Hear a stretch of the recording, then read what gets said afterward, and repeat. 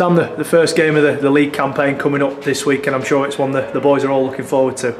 Yeah, can't wait. Looking forward to getting this league started. It's been a long pre-season, and hopefully this weather clears up and it'll be nice for weekend. Obviously the boys have had that cup tie just to get them ready for competitive action. How much did you need that to maybe just blow the cobwebs off a little bit more? Yeah, I think we needed. I think we still haven't played a lot of games together with us, like probably 1 to 17, what you would think. Like obviously both of us were missing at weekend, so I think we need to probably get some minutes together before it fully clicks. And obviously it's going to be tough going this first month because weathers and pitches are always really heavy. So it's just about getting games boxed off as we can, win ugly at times, and just keep that momentum moving forward.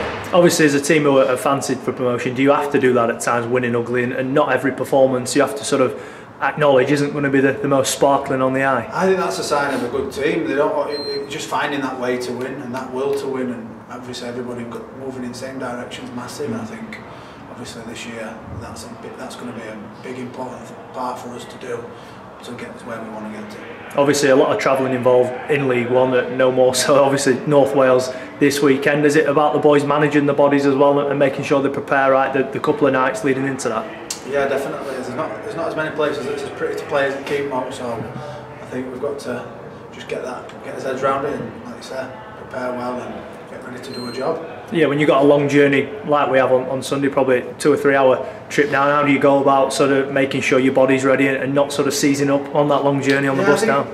Personally, you have a couple of stops and move about, a couple of coffees, and just make sure you don't just eat. I mean, everybody has a different routine on a game day. I don't eat a lot on a game day, so just make sure you eat, do what's right for you, and obviously them long trips will get us bonded close as well, so it can only do well for the team. In that aspect, everybody will know what everybody's doing and have a good Calvert Lance would be good. Is that where experience comes into play as well? We've got a lot of experienced boys in the group now, and they can all sort of lead by example in how they look after themselves. Yeah, definitely. I think obviously you know your own body, and after playing for so long you kind of know what you need to do to get yourself ready for a game day, and everybody has their own little routines, their own little bits of sweets or chocolate that they might want at certain times, and it's just everybody's a bit different. Game day is your own day, and you just need to get yourself ready, I think. Is this week before the first league game where everybody steps it up a gear to make sure they're in that final 17 for the first game? You'd like to think so. Everybody we want to play in this week, everybody's fit. We've got, other than Geordie Edge, I think we've got a fully fit squad, so everybody will be wanting to play, yeah, definitely.